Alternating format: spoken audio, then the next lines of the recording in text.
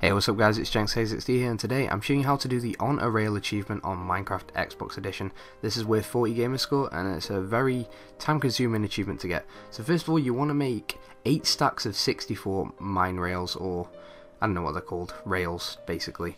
And you'll need a lot of iron for this, about 110 iron I think it was, or something along those lines, about 3 full stacks of iron, which does take a long time.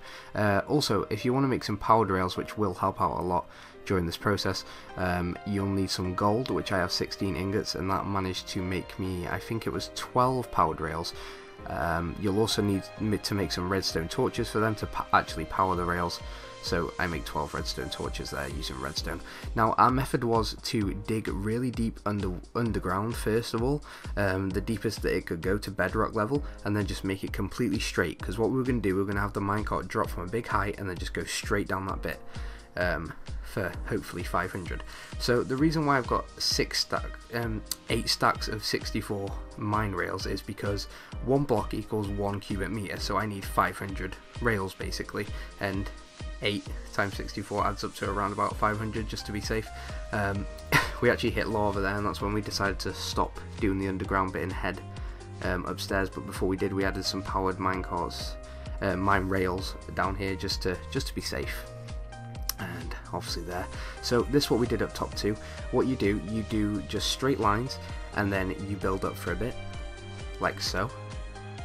So you build up so you can get more momentum, and then you go straight and then up, then straight, then up, and you just keep repeating this process until you got one massive just track, endless track. And it's got to go in one direction for the achievement, by the way. You can't have any turnings or curves, so it's just got to be one direction, so keep a straight line.